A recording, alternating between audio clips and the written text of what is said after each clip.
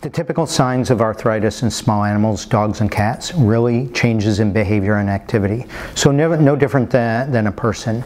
If a person hurts his or her knee, they walk differently, the way they go up and down stairs may be different. So we can see the same thing in dogs and cats. We may or may not recognize that they walk differently, but certainly a patient who has a rear limb problem walks differently upstairs, or maybe may not go upstairs or doesn't jump.